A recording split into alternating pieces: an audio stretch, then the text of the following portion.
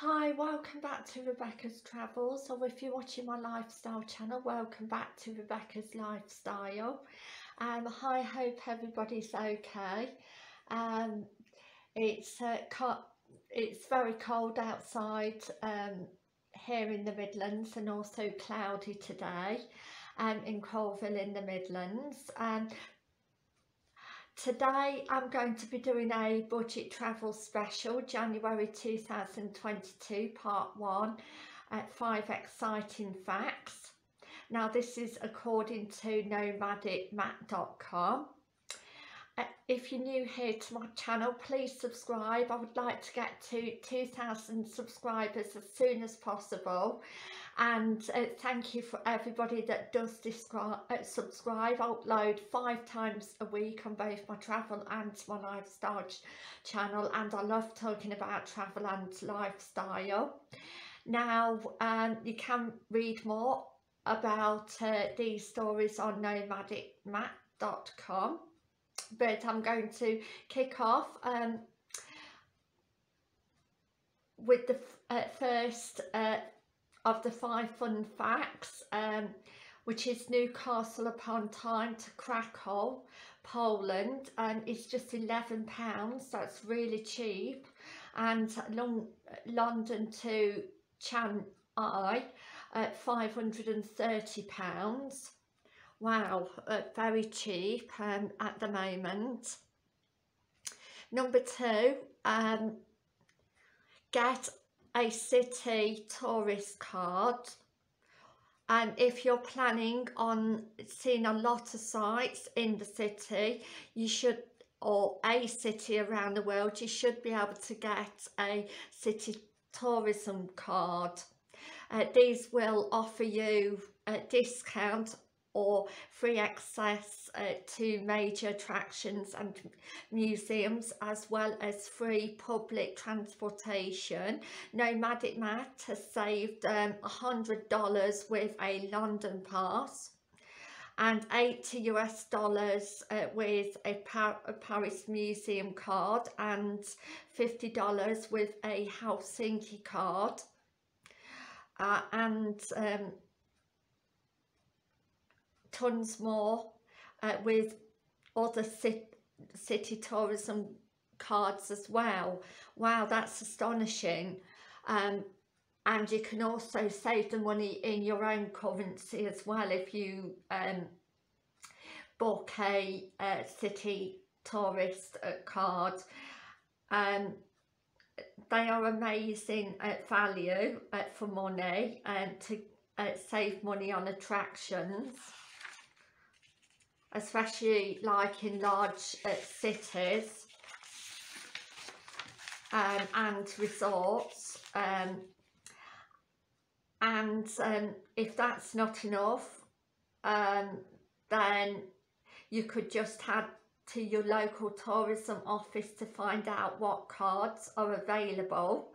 And these can also at the tourist information or the local tourism office can help answer your questions and make sure you save as much money as possible. Not every city has them, but most destinations, for example London, do, and you will be able to save a lot of money if you plan on seeing the major sites, or especially a lot of them in a city. Obviously, if you're just wanting to see one site in a city, then obviously it's not going to be much use to you. But if you only have time to see one site, but obviously if you're looking to, I would say, see at least 2, 3, 4 sites, then I would definitely look at getting a tourist card to save money. And number 3, take up free walking tours. Want to learn about the city, get your bearings and see the major sites. Take a free walking tour. You can find them in most major cities. Just ask the local tourist office, hotel, hostel, or your accommodation where you're staying, or Google free walking tour, and the city's name. You will also get a solid introduction to the city, while also getting access to a local guide. You can ask questions too. I always start visits to a new city with one says Matt. Just make sure you tip your guides at the end. That's how they get paid. I must admit, I've gone on a lot of free walking tours as well, and they are great, absolutely fantastic, and a great way to save money and see the city at the same time. Number 4, get a rail passes if you travel by rail a lot. Like rail passes like Euro Rail Pass in Europe or GR Pass in Japan are great ways to save money when travelling by train. You can travel around the region for a while. Rail passes are likely to be much cheaper than booking individual trips. If you book individual trips, if you book ahead, you can usually save about 50% of the cost of a train ticket. However,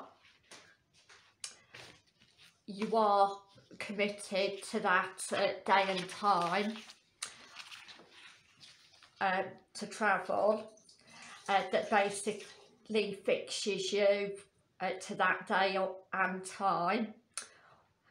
If you do not want to be tied down to fixed schedules, rail passes can save you a lot of money while giving you the flexibility you need.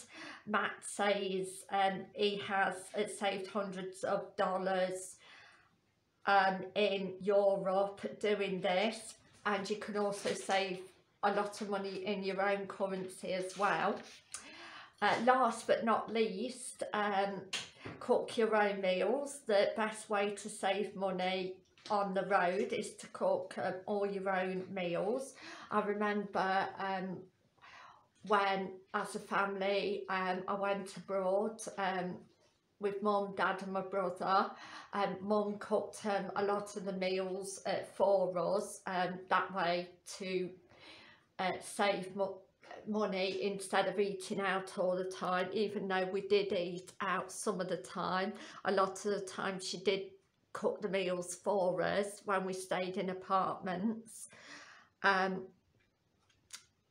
unless it was that cheap, like when we went on holiday to Orlando and we stayed in a motel. We did just eat out all the time because it was a lot cheaper and just cheap to eat out. But a lot of the time when we went on self-catering holidays, whether it be in a caravan in the UK or apartments abroad, then Mum did cook a lot of the meals herself when we was kids.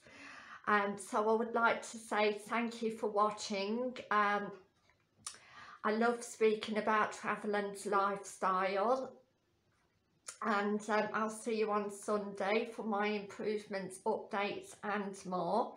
So please keep watching, and don't forget you can watch any of the other videos on my channel. And I would like to say thank you for watching, and bye for now. Thank you, bye.